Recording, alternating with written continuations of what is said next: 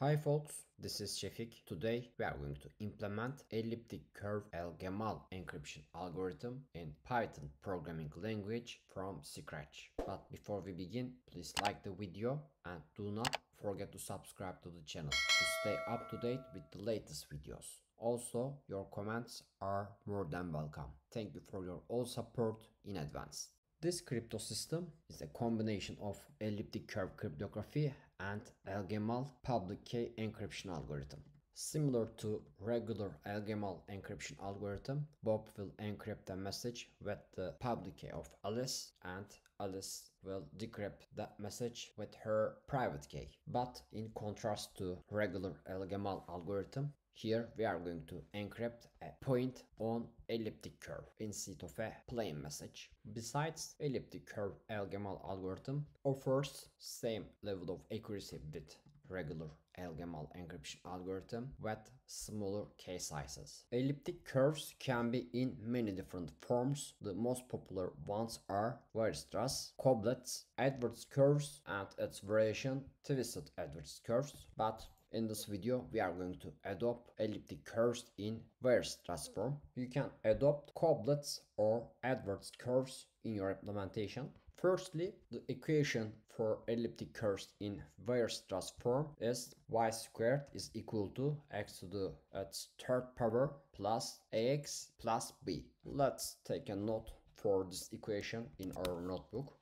Y squared is equal to x to the power of 3 plus a times x plus b. This is going to be our elliptic curve equation. Thereafter, we are going to use addition formulas for Weierstrass curve. This is the addition formula if the points P and Q are different points on the curve. Let's implement this addition formula in our Python program. I'm going to create a function at points, and this is going to get P and Q points, and these are going to be tuples. Thereafter, I'm going to extract x and y coordinates of P and Q as x1, y1 for point P and x2, y2 for point Q. Addition formula becomes different if the both P and Q points are same point, as you can see here, but the just beta calculation is going to change in both point addition and point doubling. So in this at points function, I'm going to check P and Q points are same or not. If x1 is equal to x2 and y1 is equal to y2, thereafter this is going to be a point doubling, and for doubling a point, beta is going to be here. Beta is going to be 3 times x1 squared plus a and over 2 times y1. Otherwise, if P and Q are different points, we are going to calculate this beta value. Otherwise, beta is going to be y2 minus y1 over x2 minus x1. Once we calculate the beta value, thereafter we are going to use the same formula for x3 and y3 calculation for both point addition and doubling a point. Here x3 is going to be beta squared minus x1 minus x2, and y3 is going to be beta times x1 minus x3 minus y1, and this function is going to return x3 y3 tuple. Those addition formulas for elliptic curves are designed for real numbers. As you can guess, this division is going to be a float number. On the other hand, in elliptic curve cryptography, we are working on finite fields. In other words, all points are going to be integers for some modulos. So I'm going to append here an integer modulo p, and I'm going to move those denominators to numerators with its multiplicative inverse value. Here I'm going to change the sign to multiplication. Thereafter, find the multiplicative inverse of this value for modulo p. Similarly, I'm going to do it for this denominator. Find its multiplicative inverse value for modulo p. And finally, in x3 and y3 calculation, I'm going to find values for modulo p. Then let's decide the elliptic curve configuration for our experiment, and we are going to use the same elliptic curve with Bitcoin protocol, which is SECP256K1. In this blog post you can find the required configuration values. We are going to use this curve, and A value in our equation is going to be 0 and B value is going to be 7 as mentioned here. Also we are going to use this base point G, and this is going to be a public point. I'm copying this X and Y coordinate values for the base point G. G is going to be, this is going to be its X coordinate, and this is going to be its Y coordinate. Also modulo and order. Order defines the number of points on our finite field. They are mentioned here. We are going to use those values directly. I'm going to say P for modulo and N for order of the curve. We can confirm that this point is going to be on our curve. Let's create a function. It's on curve, and it's going to get a point P and also modulo P lowercase. Thereafter I'm going to check this equation. Y squared is equal to x to the power of 3 plus a times x plus b. If this is satisfied, then this point P is on our curve. Of course we have to check the both left and right hand sides for modulo P. Thereafter this calculation might be greater than our modulo P. That's why I'm going to append P as third argument. It's going to find the x to the power of 3 for modulo P. By the way, we haven't assigned the x and y values. They are coming from point P. Let's check our base point is on our curve. Point G is on the curve, and this is true. This means that this base point is on our curve. Moreover, we already implemented at points function, and let's point base point to base point itself, and it's going to be 0.2g. And let's see what 0.2g is. We can confirm that this addition point is on the curve here. Let's call is on curve function and pass x3 y3 tuple and also modulo P, and recalculate 0.2g. And as you can see, this doesn't return any error. This means that this 0.2g is on our curve. Now I'm going to delete the calculation of 0.2g and build a for loop for I in range from 0 to 20, and I'm going to create a temporary point, and its initial value is going to be base point itself. Thereafter in this for loop I'm going to call at points function and add base point to temporary point. This is going to be temporary points new value. Then I can start this for loop from 2, because I'm going to print here ig is going to be 10 points. As you can see, this is 2g, this is 3g, and finally this is going to be 19g. Let's find 9g. This value is on our curve and it's 20g. Here 20 is going to be my private key, and I'm going to find 20g, and this point is going to be my public key. Of course my private key value is going to be a large number. That's why calculation of this point is going to be computationally hard. At this point we have double and add method, and with this algorithm we are able to calculate k times base point g much faster than a one by one calculation as illustrated here. And basically this algorithm represents the private key value as binary. Thereafter it applies doubling always for its all bits, but if the current bit is equal to 1, thereafter we are going to apply base point addition. As you can see, this bit is equal to 1 and we append the base point p to current calculation. But if the current bit is equal to 0, thereafter we are going to skip the adding base point. Now let's implement double and add method. Apply double and add method, and this is going to get a point g. This is going to be a tuple. Thereafter it's going to get a integer value k, and finally let's transfer the modulo. Here k is going to be integer value, and we are going to firstly transform it to binary, called binary function, and pass k as input. This binary function is going to return a string with this pattern. Always its first two letters are going to be 0 and b. That's why I'm going to discard its first two letters, start from index 2 to the end. Thereafter we are going to build a for loop for I in range from 1. It's going to start from 1 because the first bit is going to be discarded. As you can see, there are 10 bits in this representation, but in the rows there are 9 rows. So we are going to discard the first one and go to end of the bits, and current bit is going to be I2 I plus 1, but this should not be comma. In this function I'm going to define target point, and its initial value is going to be g itself. Here we are going to apply doubling always.